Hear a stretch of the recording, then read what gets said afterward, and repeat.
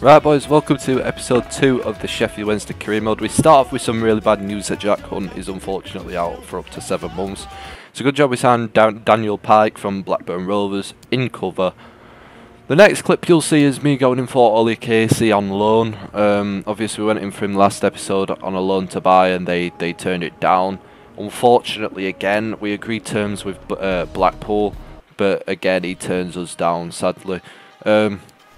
The next clip is the first scouting report. We didn't really get anything up until this guy, Ewan Leach, I don't know how to pronounce it. And you'll see by his stats, he does not look like a centre forward / striker. So I switch him to a centre back.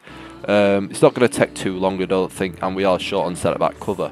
Anyway, the next clip is me selling Callum Patterson for a fee of around £1 million to Plymouth Argyle. That transfer does end up going through. I just don't see Pato really staying for that much longer.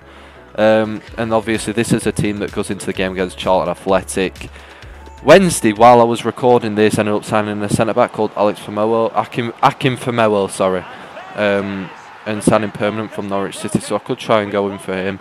But you can see here we've cut to the first clip of the game in the 75th minute, and it was 1-0, and it's Josh Windass hitting home from short range. Then Barry Bannon gets a chance to score from a penalty. It's Ryan Innis's handball that does, unfortunately for Charlton Athletic, give Barry Bannon the chance to score from the penalty spot, and he does. Then Dominic Iorfa picks up the ball on the right and he charges through, and it's a decent strike for a centre back, but he goes straight at the goalkeeper and he's completely fumbled it into the back of his own net. And then the final clip of this episode is going to be a corner. It's Barry Bannon to whip it in. It's Ben Hennigan rising highest to tuck it home, and the goalkeeper should have done better than that as well. So I hope you've enjoyed episode 2.